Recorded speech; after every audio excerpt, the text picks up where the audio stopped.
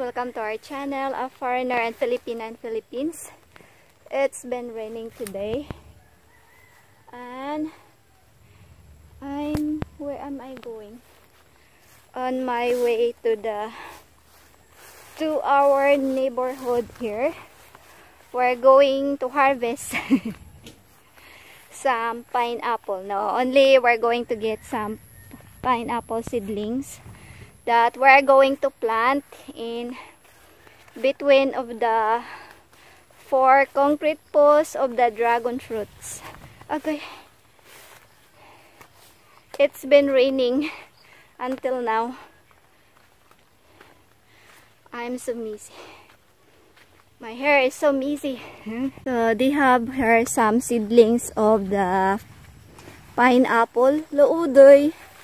Yeah, so like this, guys, we're gonna plant this one, the seedlings that they have here. Bitaw din, no?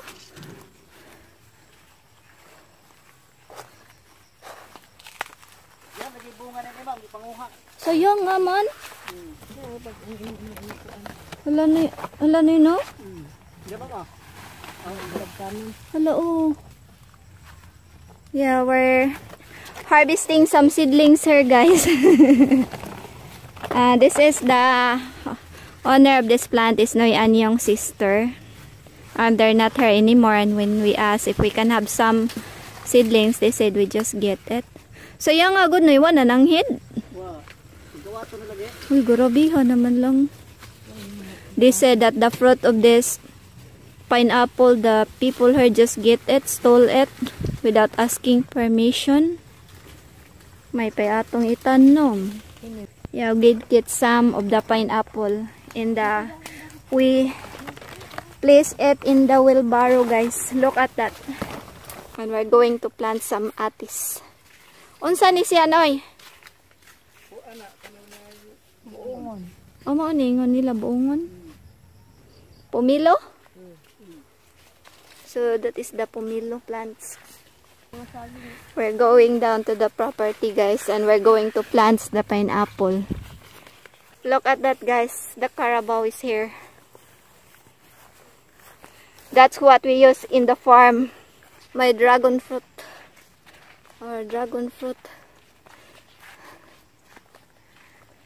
Mutambok ramang ko nunig mo balik. Oh. We're walking down here, guys, because we're going to plant the dragon fruit, the pineapple. And look at the shoot of the dragon fruit starting to grow na. We have her, Michelle Ann, and Ate Janet, and also Noy Anyong. And look at the dragon fruit here. There's a lot of shoot coming out. As you can see there, look. Wow. No? Pila pa lang kano sa banin ang ugitan, no? I forgot when we plant it.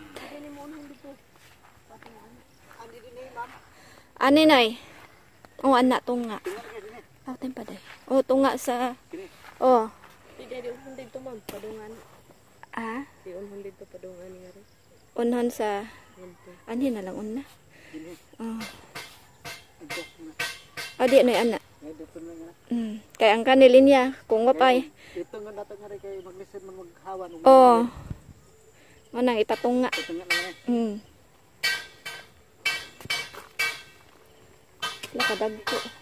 Look at this pineapple.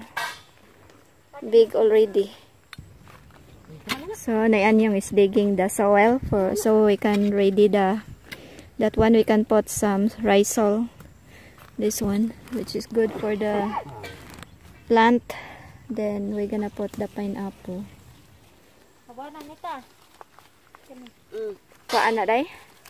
And Michelle and her is clearing. Gamay ra? Kanto mo day?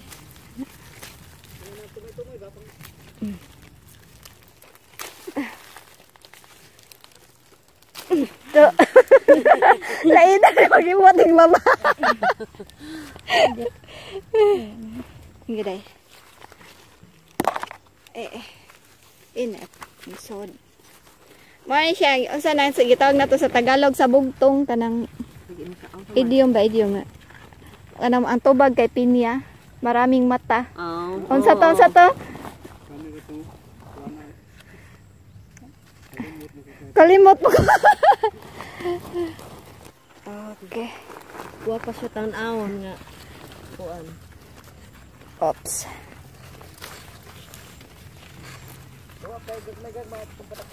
Oh. Nabangin din ako dire ang magkilig. Oh, bahirig. Dire dapit dire. Dire pikas kiri.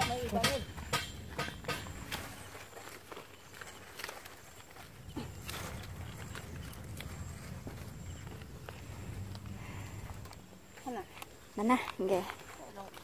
Yan, Scott there, carrying the... We put risol on the top, guys.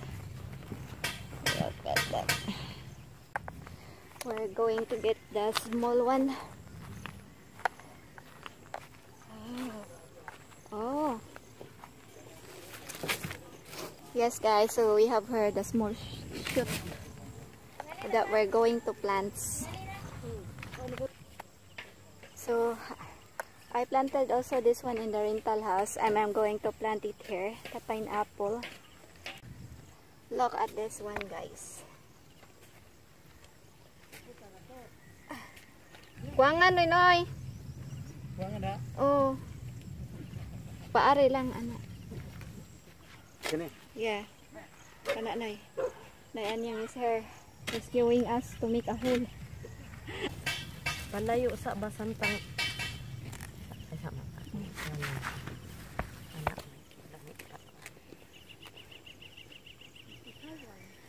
This is how the way you plant pineapple, guys.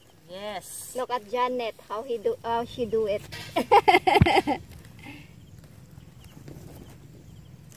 Kailang ni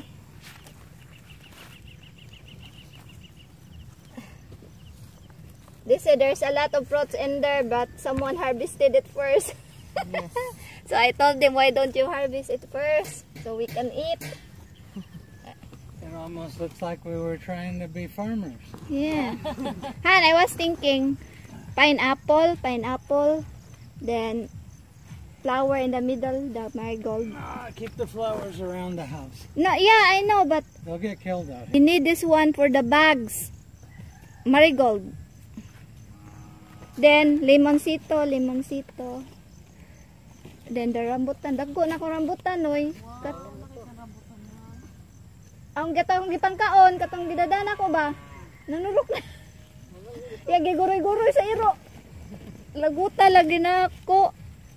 What time is it getting to be? That's the question. What time? You have a watch on and you got a phone.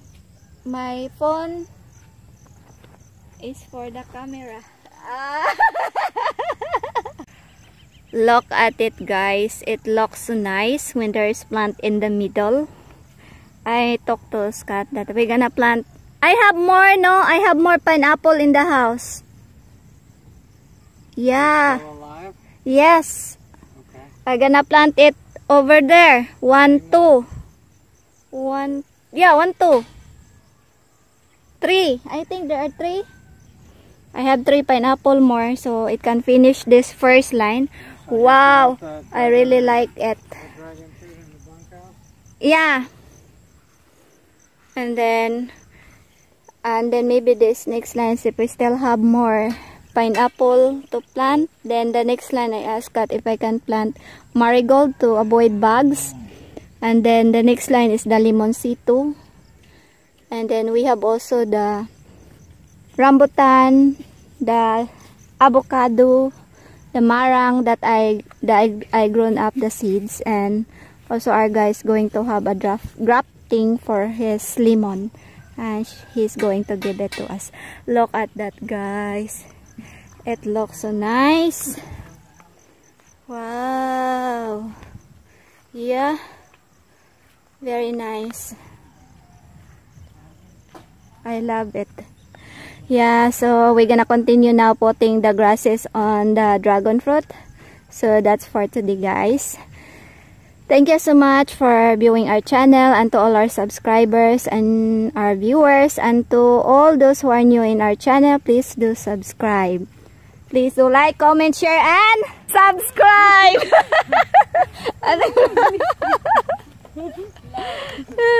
Love.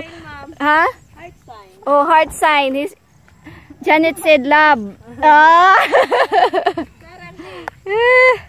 Sarangye. Mi amore.